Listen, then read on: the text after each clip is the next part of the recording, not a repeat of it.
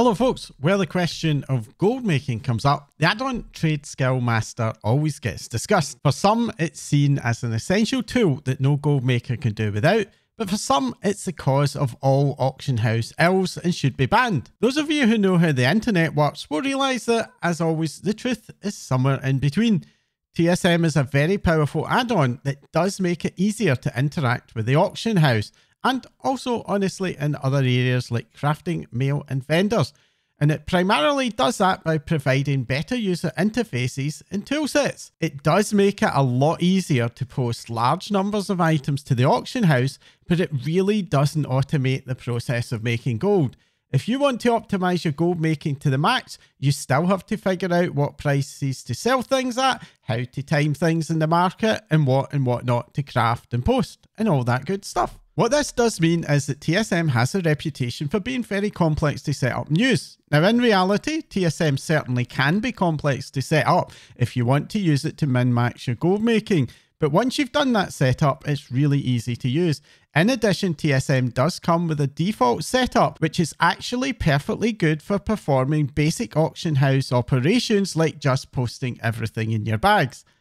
Now, while it does make that very easy, one of the problems is it can make it too easy, and if you use the default setup, you'll very quickly find yourself selling stuff that you don't mean to set. And that does mean that these default settings aren't perfect. In this video, I'm going to take you through the basics of getting TSM up and running and then how to set it up to avoid those kind of issues. Now, I'm not going to just share a setup, but I'm going to go through and explain how I've done it so that you'll hopefully be well equipped to expand on and modify your settings to better meet your specific needs, especially as you scale up your gold making. This setup is aimed at two primary audiences. One audience is the people who just want an easier way to interact with the auction house and aren't really specifically targeting gold making. And the other is for casual entry-level gold making. This will help you to post your auctions more efficiently, saving you time and effort while making sure that you don't leave gold lying on the floor. It's not going to make you millions a month. For that, you'll still have to put the time into gathering or crafting, but it will make sure that you maximize your gold no matter what your playstyle is. Anyway, enough of all that waffle. Let's get started with installing TSM. The key value add to TSM is the rich set of market data it collects and presents to you in the add-on. Many auction house add-ons do this by scanning the entire auction house, a process that can take an annoying amount of time. TSM instead does this by using a desktop application to download pre-built data, removing the need for those long waits. You can install the base add-on from sources like CurseForge, but without the desktop app, its capabilities are severely limited. For this reason, it's best to get started by visiting the TSM website. I'll put a link in the description down below and on screen. And from there, you can directly download the TSM add-on.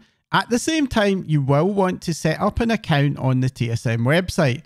Before starting the app, you'll want to go into this realm selection option on the website and configure the realms in which you have characters. This setup will be automatically picked up out of the app when you start it up, meaning it will be fully ready to go right from the start. The next step is to install the app, and you just use the installer that you downloaded. Once installed, the app will ask for your login. That's the account that you set up in the TSM website, and then it will start downloading the auction house data that you configured in the last step. The last thing you need to do is to go to the add-on versions tab in TSM and hit this text that says to double click, and that will install the TSM add-on for you.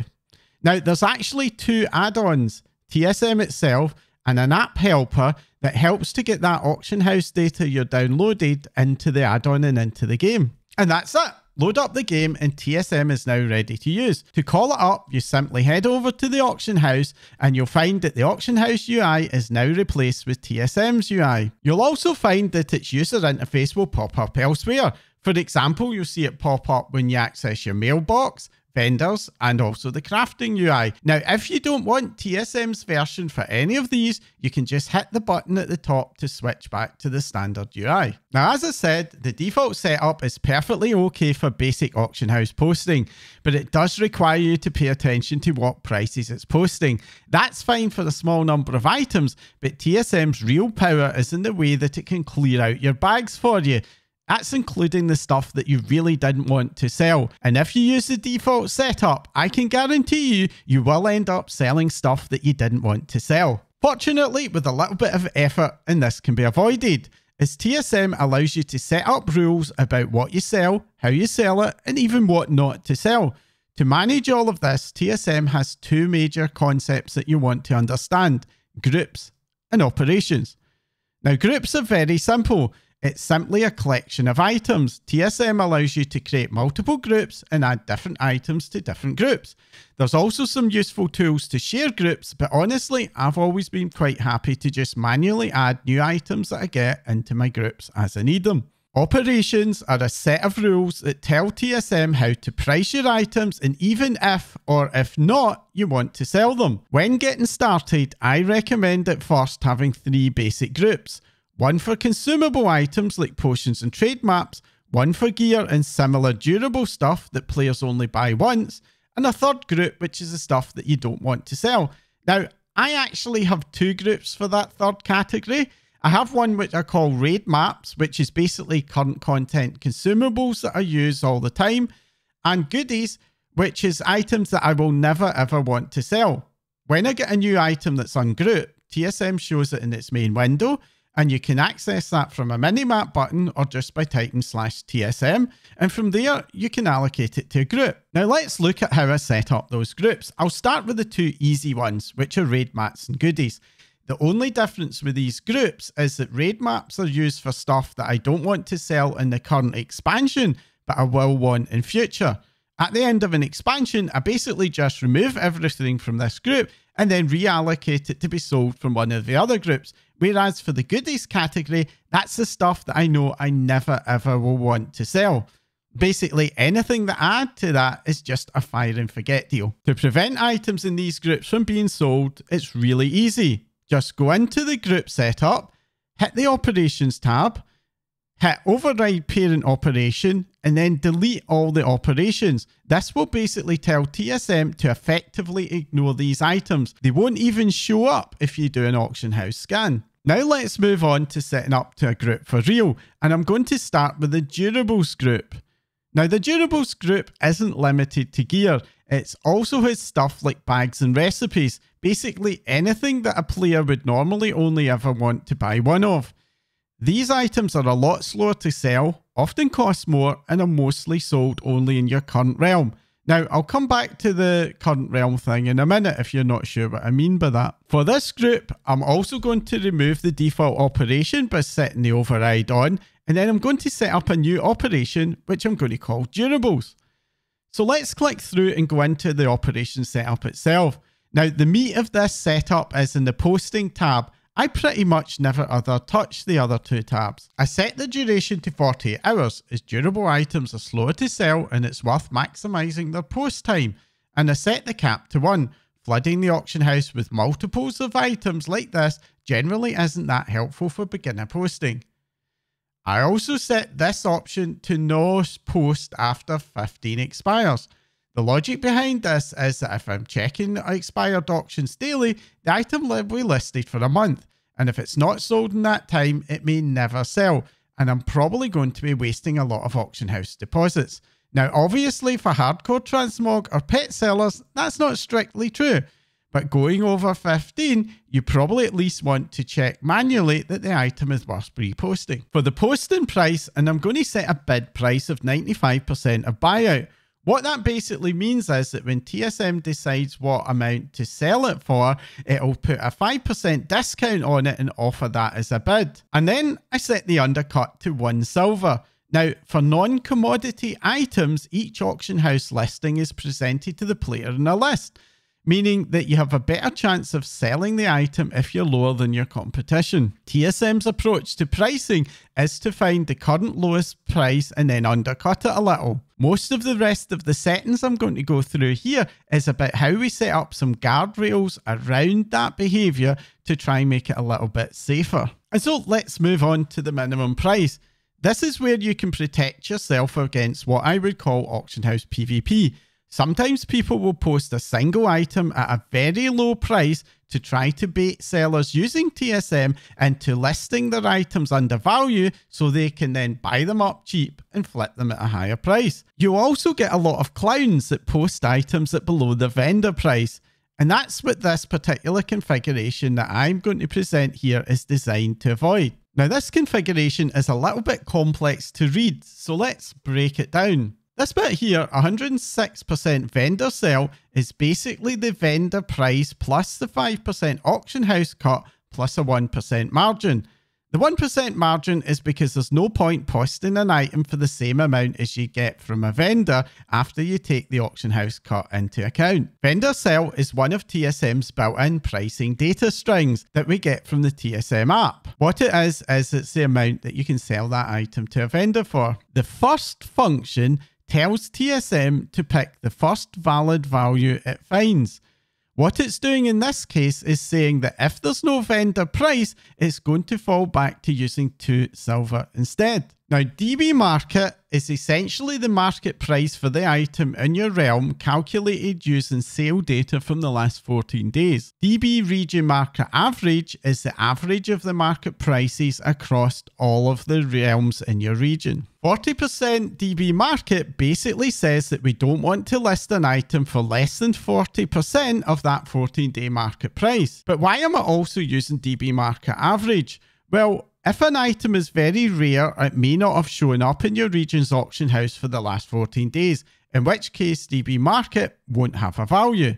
And in that case, what I want to do is to fall back to the region-wide average, which should hopefully have some data from other realms. Now, the regional price may not be super accurate for your realm, so you don't want to use it every time. Hence, I'm preferring your realm's data first and just using it as a fallback. Now, okay, let's go on to max prices. Now, this should be pretty obvious at this stage. Basically here, I'm saying don't go above double the market value. This is to protect against posting an item at an unreasonably high price that will never sell. This can happen when somebody's buying out a market to reset it. You do always get these weirdly high listings that people use. I think that's basically them using the auction house as a kind of extra bank storage. The 1000 gold is a backup for unpriceable items. In reality, if I do see an item hit that, I'm going to stop and actually do some research on that item to figure out what I want to sell it on. And again, I'm just going to set the drop down to post at the maximum if it's exceeded. And finally, the normal price is the default price that TSM use if there are no other auction house listings to try to undercut. Now, this again seems a little bit complicated, but the meat of this rule is this bit. What I basically want to do is to match the market price. Again, falling back to the region-wide average if there's no market price, and a fixed fallback value for the rare occasions where there's no data anywhere. Now, the occasions where there's no data anywhere generally only ever happens in day 1 of an expansion, where there's a bunch of leveling greens that nobody's ever seen before popping up in the auction house. And that 1000 gold is basically set on that basis. If you encounter things hitting that at other times in expansion, you'll really want to stop. There's a possibility you've got a hyper rare item that you might want to price a lot more aggressively. The rest of the function here is because if TSM generates a value that's lower than the minimum price, it will actually throw an error. And this can happen where the market price falls below the vendor price.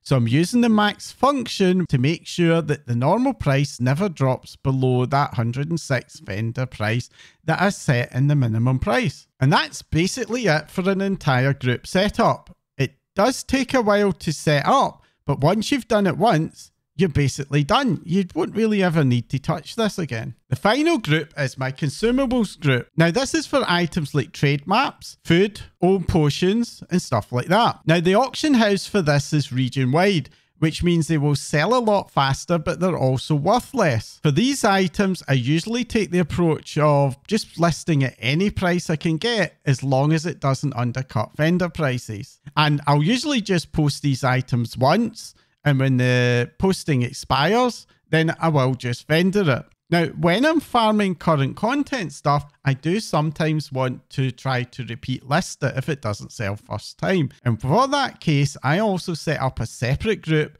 with broadly the same rules but slightly tweaked for repeat listing. Now, I'm not going to go into that one here. I'm just going to focus on the basic consumable rules. So let's run through how this changes the settings. I leave the duration at 48 hours for the main group, but if I was setting up a group for repeat listings, I would set this to 24 instead. The post cap is the max possible, which is 50,000. Basically, I want to sell everything I have in my bags. Again, leave 0 behind in the bags, and I'm setting max expires here to 0, which basically tells TSM to ignore this setting. For cheap items, even if they don't sell one time, maybe the next time I get one and try to sell it, it will. If you have an item that you want to keep some in your bags, then what you'll need to do is to basically set up a different group, copy this operation, but then set the minimum in the bag to the amount you want to keep. I, for example, do that with Goblin Gliders, where I have a dedicated group for them, and I set this so that I'll keep 20 back in my bags. Now, for commodity items like this, bidding no longer works in the auction house, so setting the bid percent doesn't really do anything. You can just set it to anything. I'm also going to set the undercut to 0 for these items, and the reason for that is that in the commodity auction house, it will automatically select the most recent auction at a given price to win the sale.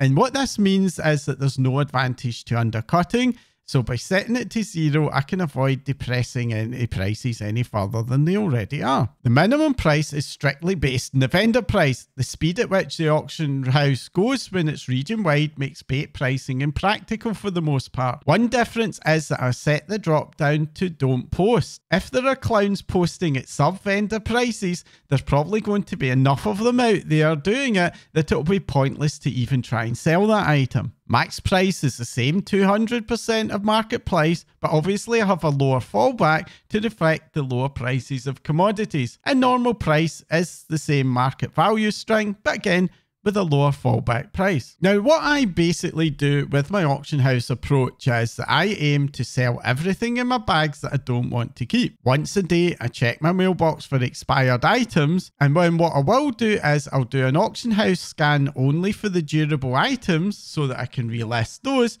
But the consumable items, I would just vendor at that point because of the lower prices. Any auction house deposits that I lose can really build up. So generally I find that it's not worth flogging a dead horse on them, and it's better to just vendor them if they don't sell the first time. Now, when I say I don't sell the first time, I mean it for a specific item when I get it in my bag.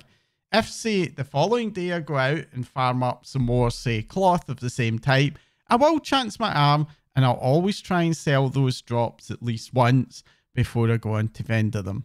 And that's basically it. Now, you'll probably have noticed that I have more groups than just those 4.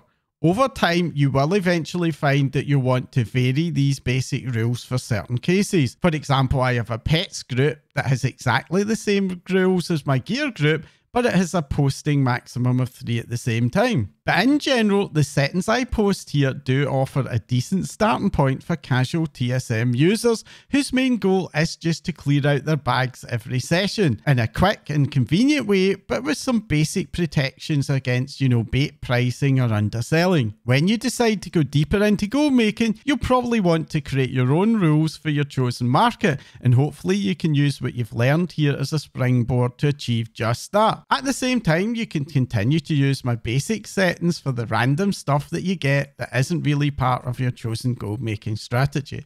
TSM have a very extensive sets of documentation explaining all the various pricing sources that you can use to get even better control over its setup. I am going to link to that down below, and I do recommend that once you get comfortable with basic TSM use, you do spend a bit of time going through them. If you're already an experienced TSM user and would have any beginner tips and tricks to share, do please let us all know down in the comments. And if you found this video useful, you can let me and the YouTube algorithm know by hitting that like icon. And if you want to support my channel, do please hit the subscribe button. Subscribing is by far the best way to support channels like mine. There's going to be lots more useful guides like this coming up real soon. That's all for now. Thanks for watching.